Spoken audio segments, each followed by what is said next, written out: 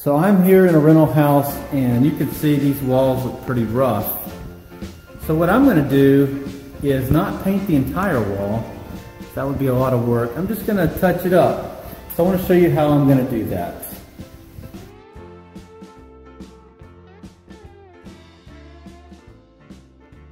As I look for any major holes, obviously do you see this hole? You do, and I'm going to put a patch on this wall. So we're going to patch this booger up, and I'm going to look for any other little spots that I want to fill in like that. Any other spots? A couple of nails we might want to pull out. And okay guys, after you've gone around and you've puttied up the holes, we're now going to get a sample of this color, and we're going to use this sample to take to Sherwin Williams, and we're going to get an exact match.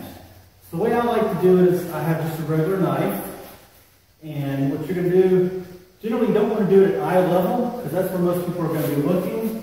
So I'm going to go down here, and I'm not going to go all the way through the drywall. I'm just going to cut off the very top surface. It's almost like a tape. And I just sort of slowly work it out so that I still have sheetrock in the wall. I just want to get that top color. I'm going to take this to Sherwin Williams and get a match.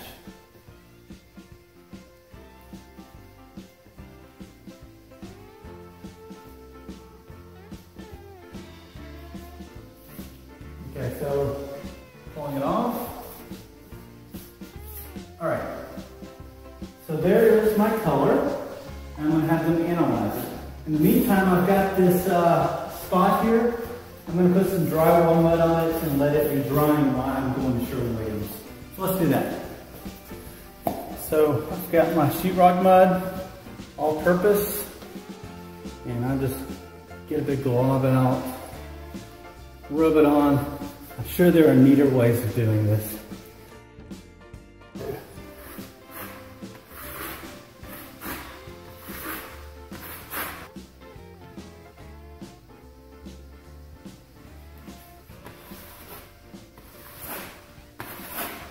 Okay, I'm on my way to Sherwin Williams.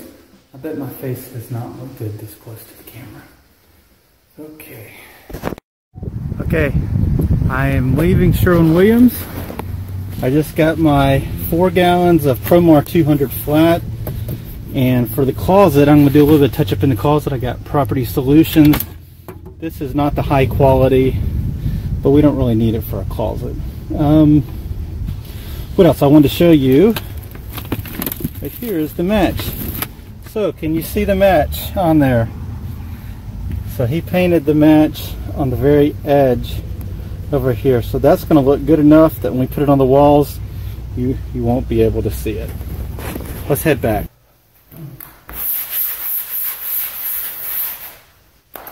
Okay guys, I'm back in the house, and if you remember, this is where I took the sample out of the wall, and this was where the hole was.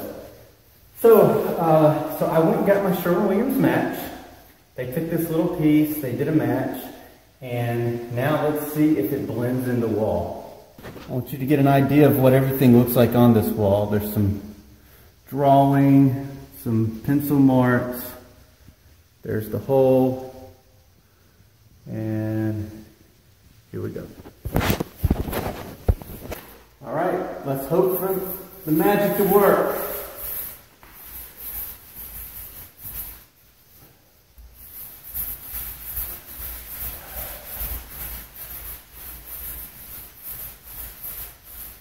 And I have done the other sides of these walls, but I'm going to leave this part undone, and we'll just see how good the match goes in.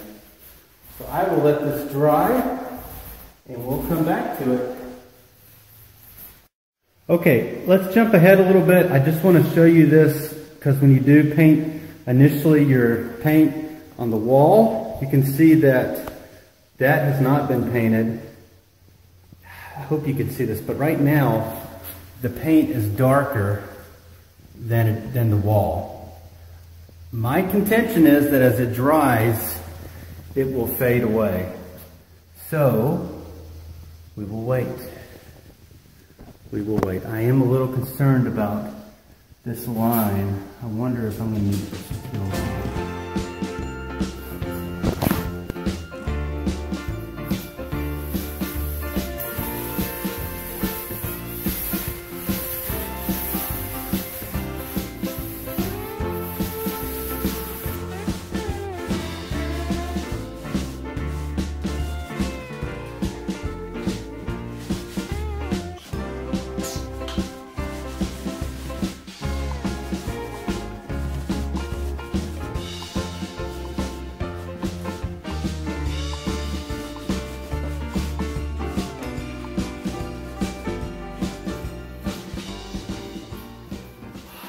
Okay guys, was that fun watching me paint? So what you notice is I have not painted the whole wall. By not painting the wall, I don't have to charge as much money. Is it absolutely perfect? You probably could go in and find some errors. This isn't a high quality paint job. This is a touch-up job. And we're going to let this dry, and I guarantee it'll look great. It'll look good enough for a rental property that you're going to rent over and over and over. While we're waiting on this paint to dry, I wish you could see it better, let's zoom into the kitchen. So on this kitchen here, we did touch-up paint. And if you get in close, you can see it's not an exact match with everything. So I'm just going to go in with a brush and feather it in. What you're seeing here is I painted it with the roller last night, or yesterday. And today I'm just going to get my little brush, and I'm going to fade it in.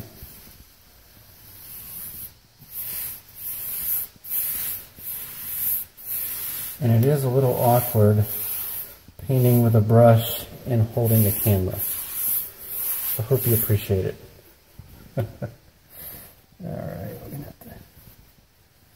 Alright, let's just we're going to fill in this place now. And this is the after of the kitchen touch-up paint. So you can see how good it does look now. The lighting's not the best, I know, but yeah, that will do the trick. Okay, let's do the after of my touch-up paint.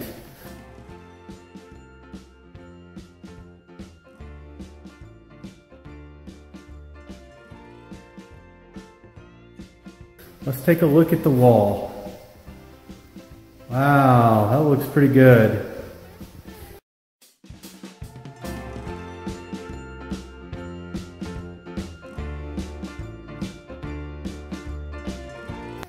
Okay guys, thank you for watching our video on how to do touch-up paint.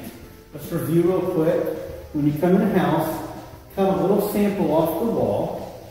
Take that sample to Sherwin Williams or any paint company. I just like Sherwin Williams.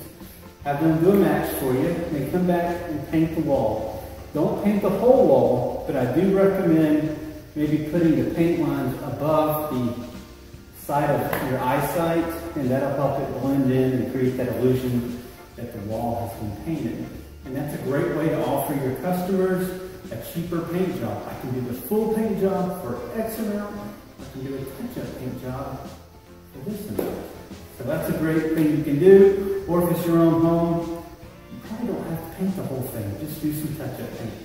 All right, guys, for more tips, please subscribe to our channel, and we'll see you next time on How Do I Clean? Which today